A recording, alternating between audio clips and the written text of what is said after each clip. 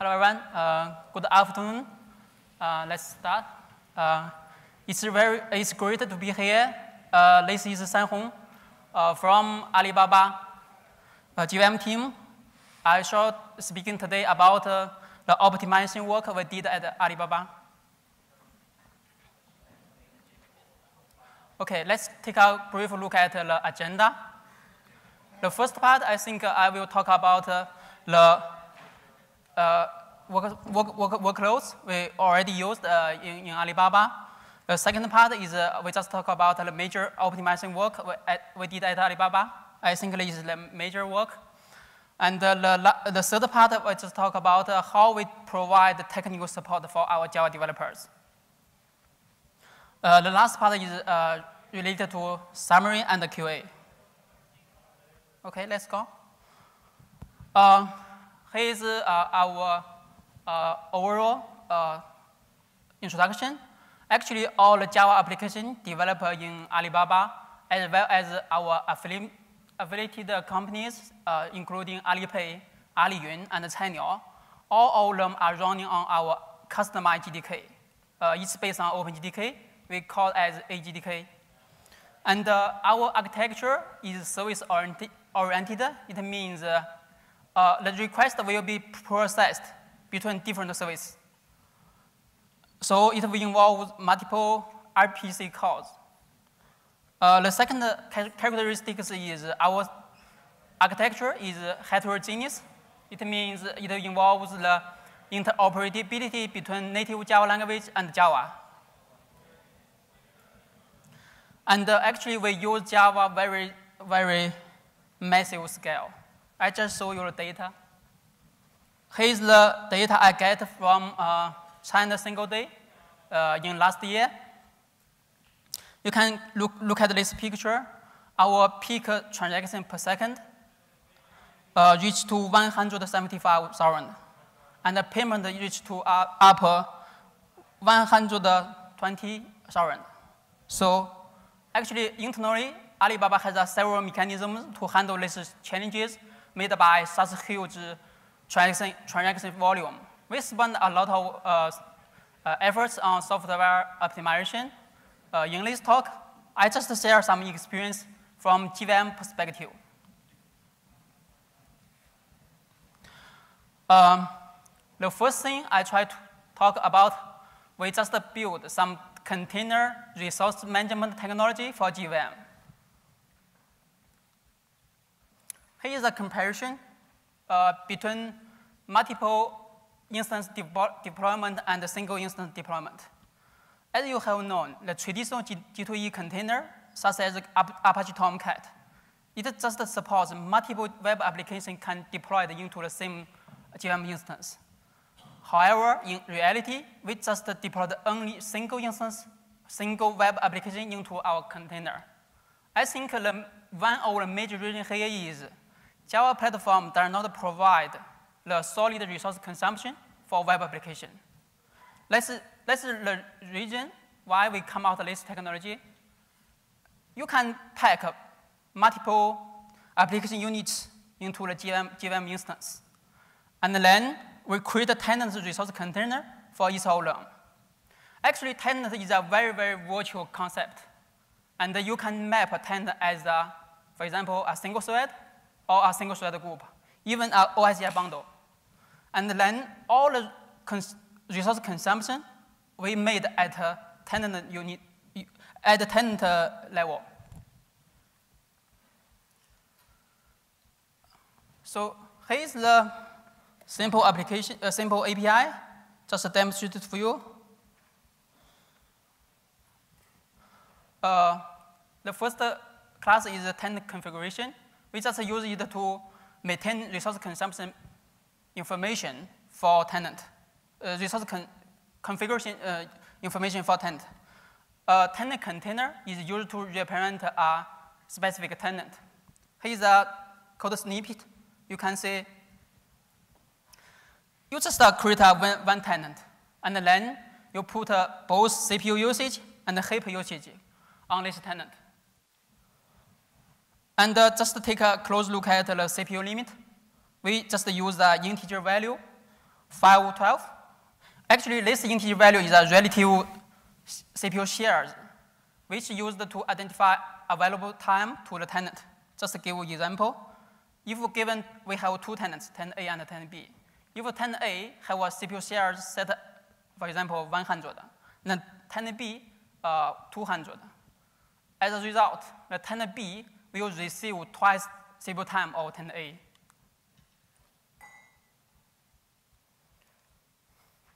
Okay, let's talk about the relationship between thread and the tenant. The thread will be attached to the tenant automatically when the thread enters into this run method, shown in this code example. And then will detach from this tenant while leaving this block. And any thread, if you fork thread in this run method, and this thread will be attached to this tenant automatically. And also, last, we just provide some option to our Java developers. They can limit the maximum threads the tenant is allowed to use. Okay, let's look at how we do CPU management for tenant. We just talk about the implementation on Linux platform. On Linux just provides C group for CPU management. By using C group, we can partition all the processes into a different group. And then you can assign different consumption policy for each of our group. Actually, processes and threads are treated in the same way from C group perspective. It only sees both of them as tasks. So back to our JVM index. HotSpot implementation exactly implements one-to-one mapping between Java thread object and the native thread object. So just look at this example. We have tenant A. Tenant A has two native threads. For CPU sorting, we just put this native threads, these underlying two native threads into the same C group, so that the CPU consumption made by tenant A will subject to the policy made by C group. Okay, let's look at the detailed directory. You know, each of C group is represented by directory. Here's an example. Just look at this path name. We have T0. T0 is a tenant ID we created for tenant 0. And in T0 directory, we have a task subdirectory. In this structure, all the threads owned by tenant 0 will put into this task subdirectory. And the file CPU.crs is used to maintain the CPU quota information for tenant 0. If a thread switch between tenants, and the thread must be put into the different C group directory. Okay, this is talk about how we do heap management for tenant. Actually, we did a modification based on G1GC. G1GC, as you have known, divides the entire heap into the equally sized heap region. We just create a tenant allocation context for each tenant. And we just use tag, we call tag, to manage all the heap region used by tenant. More specifically, you can look at this picture, and each of heap region will maintain one pointer, which points into the tag, so that we can easily identify the ownership of a heap region for tenant. And one heap region only contains the objects from a single tenant. We also limit the tenant heap consumption by the maximum number of the heap region the tenant is allowed to use.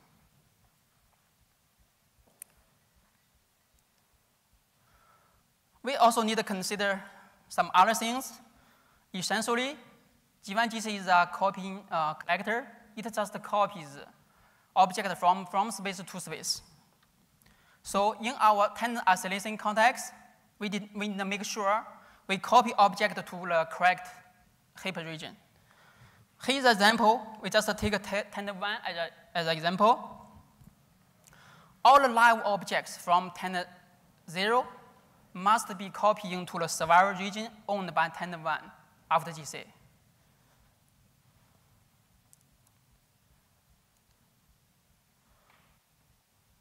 This is survival region. And we also need to consider some other changes for tenant isolation. The one case is TLab. TLab is used for faster object allocation. Actually, the TLab is totally relying on the spaces provided by heap region. So when thread switching between tenants, for example, if thread 1 switch from tenant A to tenant B, then we need to refresh the TLab information for this thread 1. So that we need to make sure the TLab use the heap region owned by tenant B, if switch to tenant B. Another option is maybe we can use a relative easy way to implement this. For example, when thread switch between tenants, and you can just retire the entire TLB buffers after switching. The second change is we just need to calculate IHOP. You know, IHOP is a threshold is used to trigger mixed GC. We need to calculate IHOP for tenant. So the mixed GC will be triggered per tenant. This actually leads to the last question. Actually, do we need the GC per tenant? It means we just do GC for tenant 1, but without any impacts on others. Actually, this is a very interesting question, but it's very hard. We need to follow exploration for this because of extremely complexity of our implementation.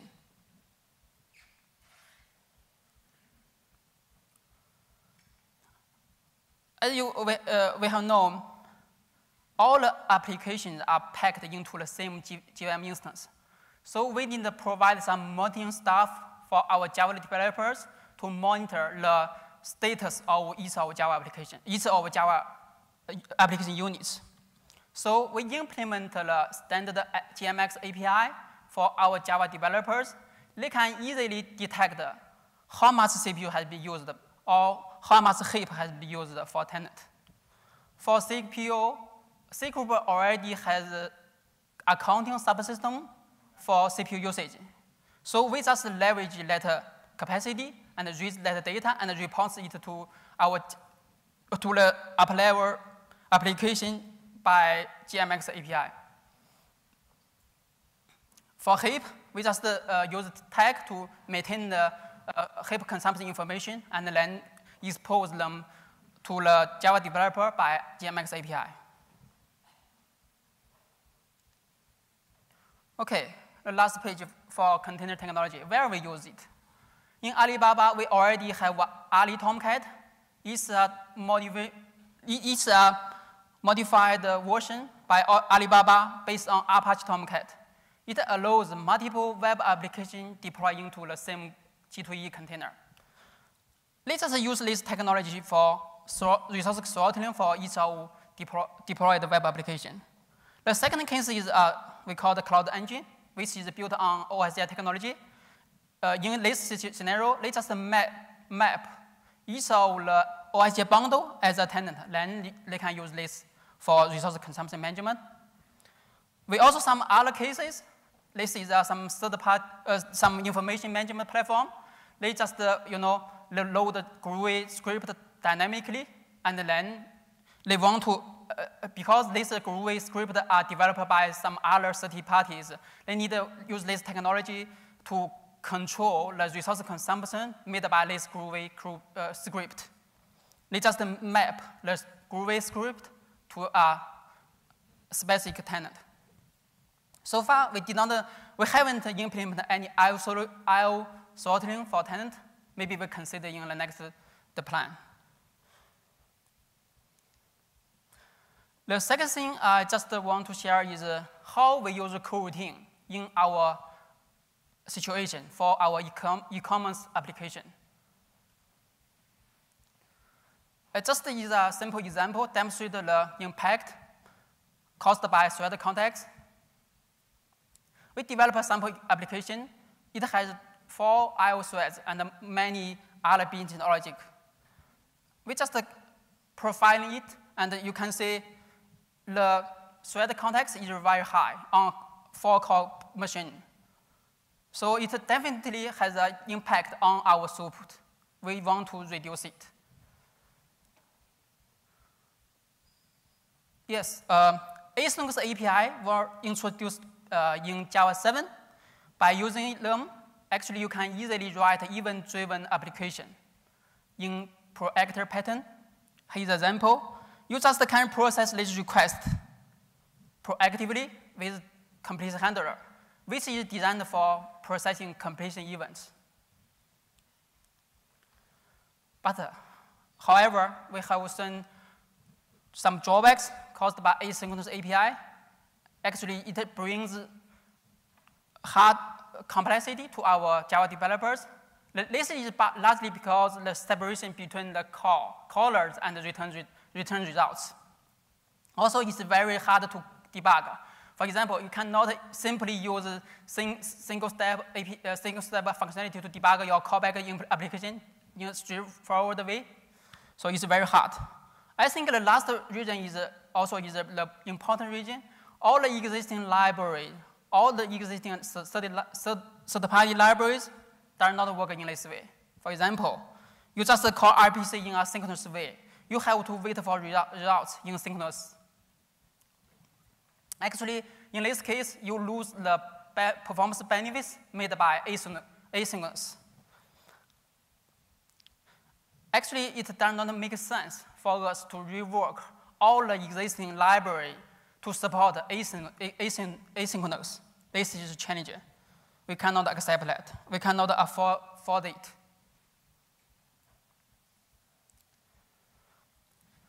Here's a demo example to show how our approach does it work. Excuse me.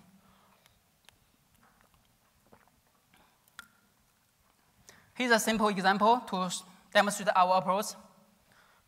Actually, only have 3 steps. In step 1, we'll create a normal executor service. And in step 2, we just create a reader object for waiting inputs.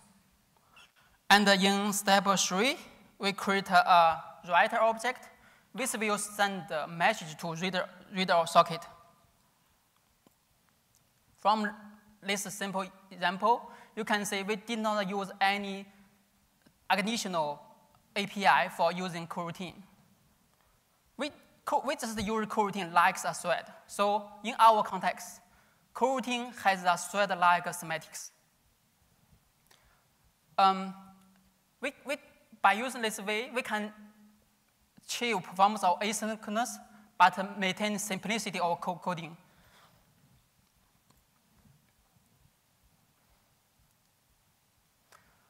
Before diving into our detailed implementation, I just go through the 2 cornerstone technology we already used for our approach. The first thing is, as I think you all know, JVM coroutine, which is implemented as part of multi-language project. In short, you can create multiple coroutines in the same thread by using this stuff. And you can use yield API. It helps to transfer controls from coroutine A to coroutine B. This is basic technology already implemented as part of JVM project. Okay, the second thing we use is we are relying on selector. By using selector, actually you can use only one single thread to manage multiple channels. For example, you can register multiple I/O events, including accept, connect, read or write, with interesting channel, and then you will get notified when some I/O events is ready. The key idea here is we're just using selector mechanism for our coroutine scheduling in blocked network I/O cases. I think it's a very detailed example to demonstrate how does it work. Just look at the code snippet in the top left. You have a blocked synchronous read call on this channel. So what will happen in the underlying implementation? Just look at the code snippet in the bottom. The answer is there. This is our detailed implementation. In the first step, we just check whether or not the channel is readable. If it is so, then we read the data and return results to our caller. Otherwise, two key things we are going to do. The first thing is we just reject the read event with the selector, actually scheduler. And then the current coroutine will be blocked. And then schedule to another available coroutine at this time. This is a detail. Let's look at the full picture. So we have a thread object. And then we have created a scheduler instance for each of thread object. This scheduler is responsible for managing and scheduling all the coroutines in this thread.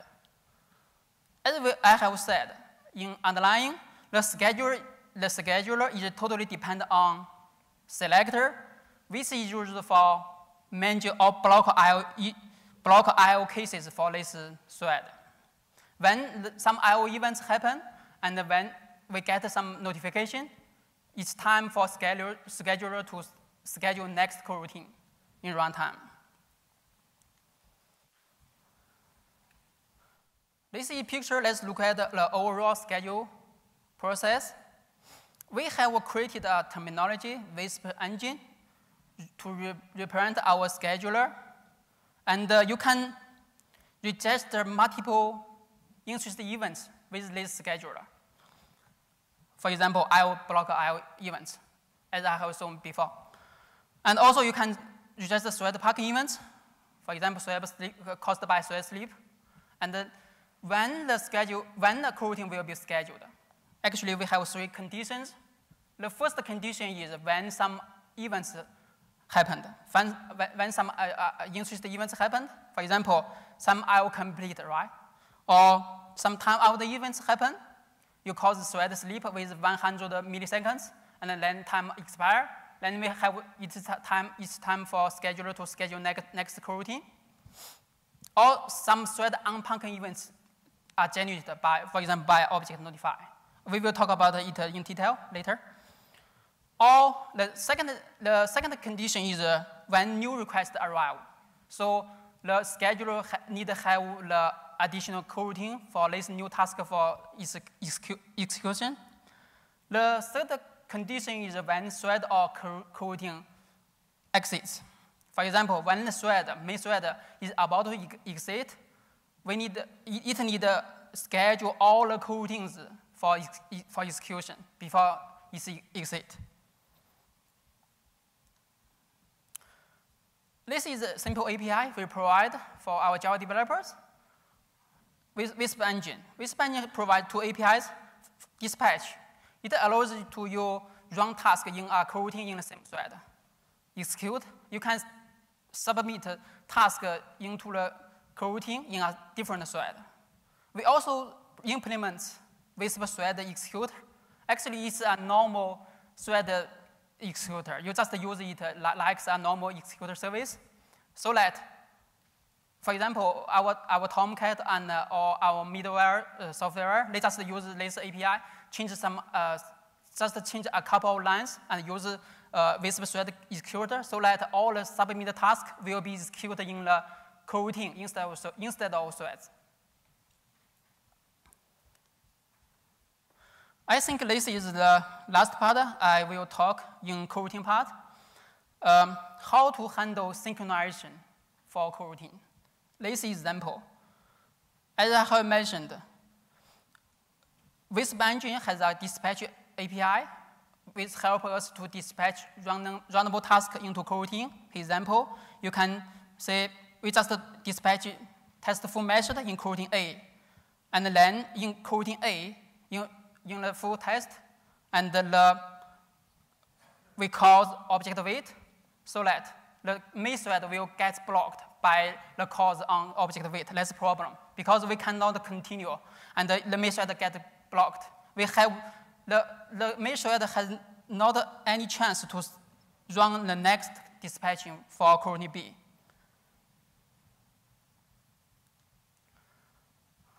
Let's talk about our approach for synchronization. We modify synchronization in HotSpot for support coroutine scheduling. For fast lock, it's very simple. As you have known, the ownership of fast lock is determined by address on stack. Our coroutine has a separate stack, so it's natural support. We do nothing for this. For bias lock, so far our current implementation does not support this. We just run our application without this option. We did not see a noticeable performance drop. The last case is a very complex case, inflated lock. Just look at the example I showed you before. We want to dispatch two coroutines, coroutine A and coroutine B. When coroutine A gets executed, and then in step 2, it just calls object wait. After that, the current coroutine A will be put into the wait list. And the only difference from normal JDK implementation is here we just call into the Wisp engine, and the Wisp engine will help us to yield to the main thread. This is in step 3. And so we have, in step 4, the main thread has a chance to schedule and dispatch next coroutine B.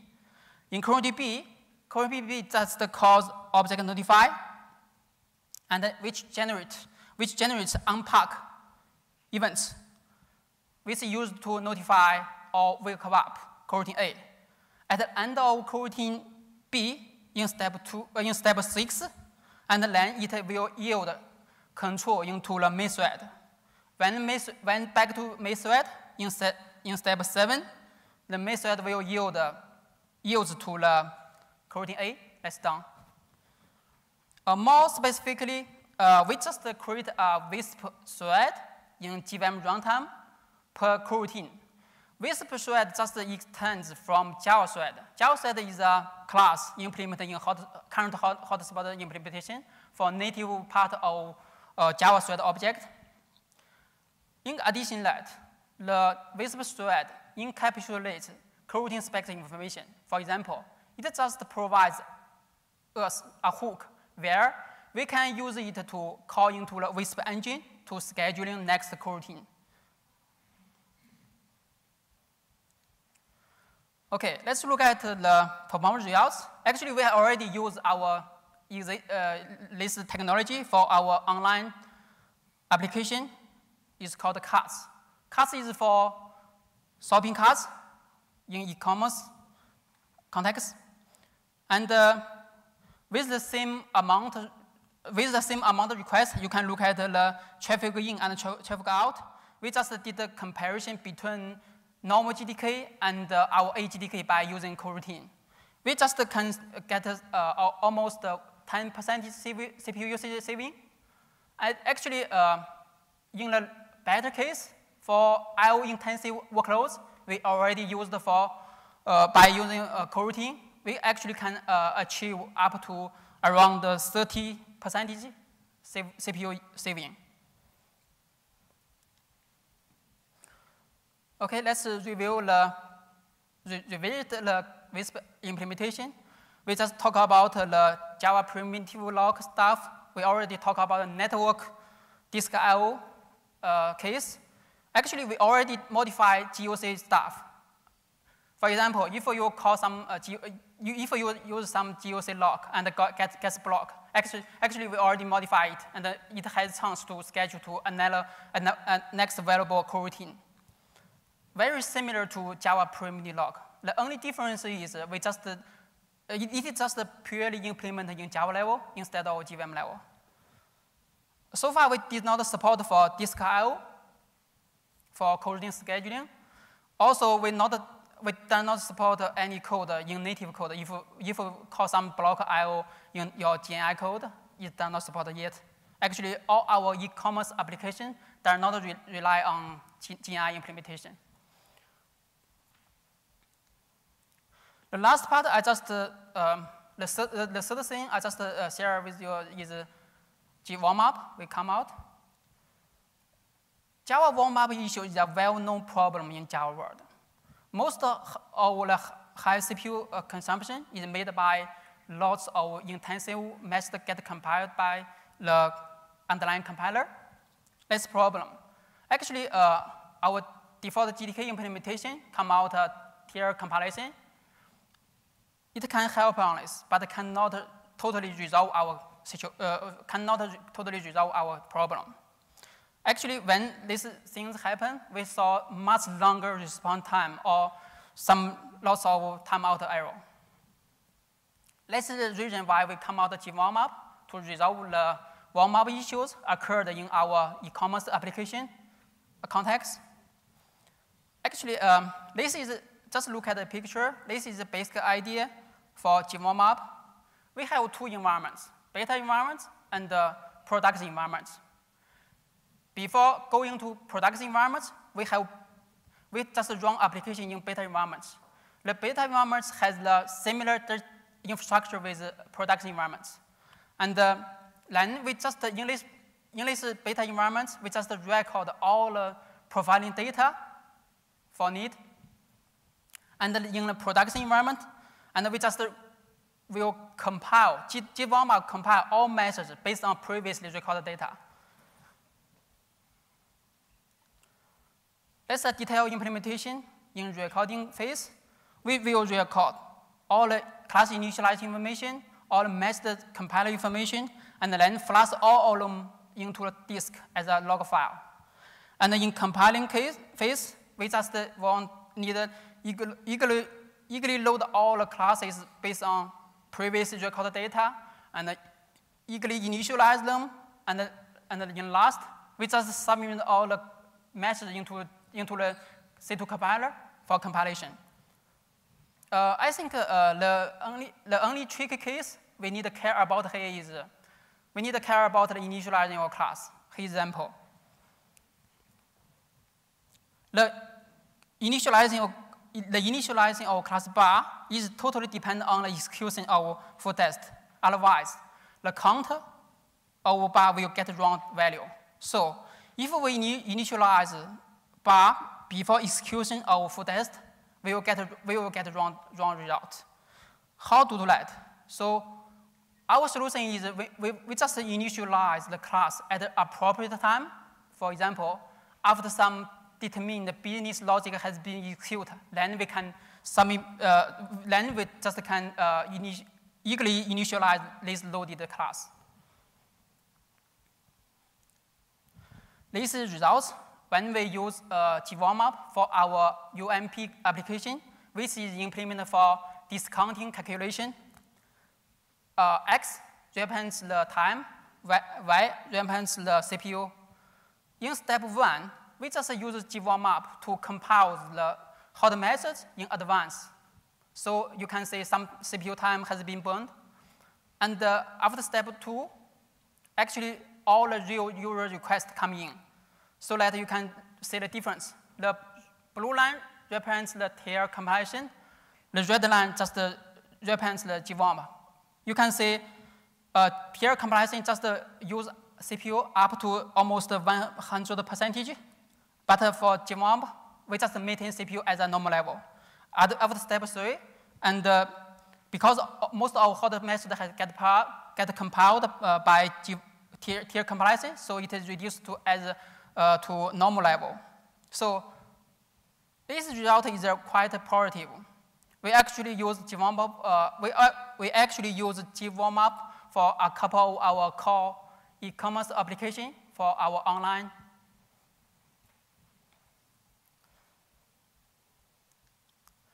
Some other consideration for JVM. Actually, we don't record any dynamically generated classes. For example, classes generated by Groovy script. That's a problem because the class may change between runs. We also not record any classes generated by, for example, Java reflection or proxy, because their class name gets changed in next run. We also compile the method without method data information. We did this because we see some unexpected de-optimization behavior when we apply method data profiling.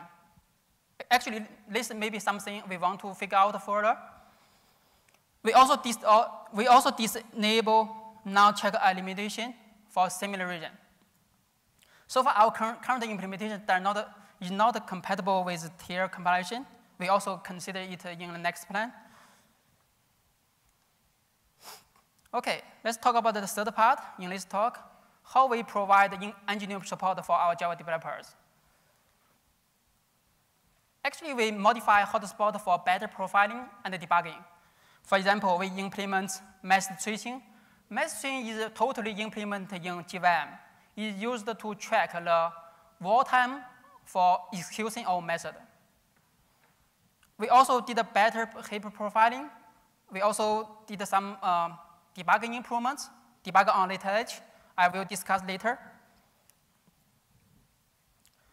Based on this, we also have our internal tools. We call it ZProfiler. ZProfiler is used by our Java developers to better monitoring, profiling, and troubleshooting the online Java applications, which is a web tool, totally web. And the debugger is also a browser-based debugging tool. You just can simply use a browser to debug the application, which is totally deployed in the Ali Cloud. Okay, I think the time is running out. Maybe I quickly go through the implementation for on-demand debugging. Actually, the current implementation of HotSpot does not support this feature. This is a simple example demonstrate how to use it. When you start a Java application, you just add debug on later edge option, and then after something wrong, you just can use GCMD command to attach GDW agent into the target VM automatically. So far, our current implementation just support breakpoint set and variable inspection. This detailed implementation, this feature is an experimental feature in our JDK. This is a detailed implementation for it. So we need to modify interpret HotSpot to make sure the breakpoint post logic get generated when JVM start. We also need to modify JVM TR stuff to add two capacities. The first is accessing local variable. The second thing is breakpoint set. We also need to add unattached functionality to GDW agent, which is used to initialize the GDW agent, for example, create a socket or something like. We also extend the GCMD, as I have shown before, for better usability. Last, so far we are also working hard on the garbage collector optimization. The real-time processing in our big data scenarios, it requires minimal stop word time. So we need to create something to minimize the stop word time, especially in YangGC. We also found, the error catch is widely used in Alibaba. Actually, our modern garbage collector generation pattern does not fit for this. We just want to think about this and how to improve it for our error catch. For the second part is we need for performance optimization. As I have mentioned, we are service-oriented. Our texture is service-oriented, and we also is heterogeneous. So it will involve many objects serialized and deserialized. So we just want to think about this and how to optimize object synchronize and desynchronize mechanisms for our purpose. Okay, this is a quick summary. three casings implemented in JDK. The first is container. The second is coroutine based on JVM project. And the last is warmup. Okay, I'm done. Thanks for your attention.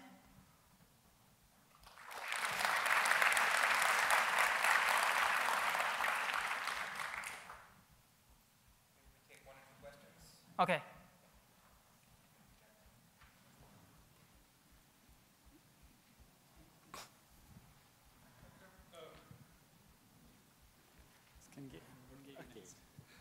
Hello. Hello. Thank you very much for this cool presentation. I have a couple of questions about the internal tools you've mentioned. The profiler, first of all. Are there any plans to make them public? Yeah, we have some internal plan. Actually, we are very happy to if we can contribute back to the OpenJDK. Something are internally discussed. Yeah. Okay, thank you very much. Some question about binding tenant to Java threads. Okay. You talk later that there is switching between tenant when you accessing two labs. Yeah. Why you have this problem is thread is already binded to one tenant? Yeah, you mean?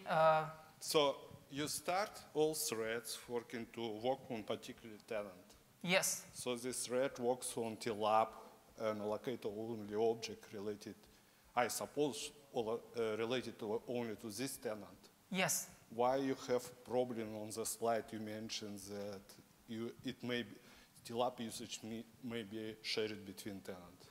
Okay. Got. In our context, we just make the integration technology with Apache Tomcat.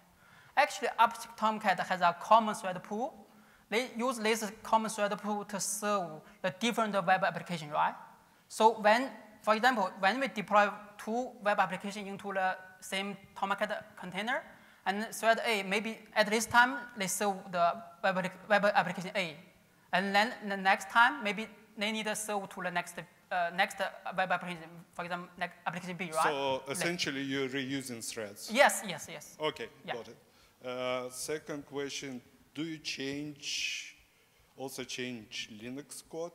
No, we just use it. C-group, yeah, we just use it.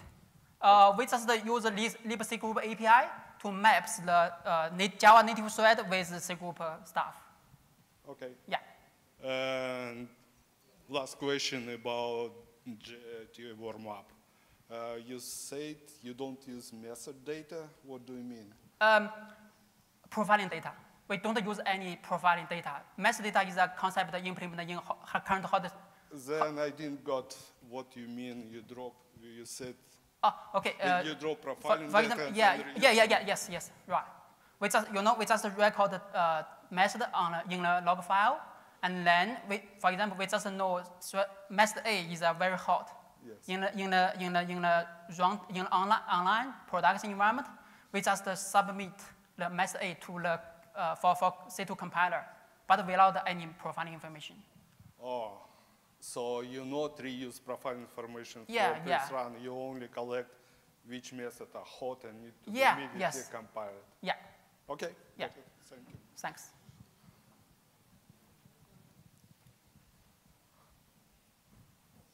Okay, I will stay here. If you have any question, maybe free to have a discuss with me.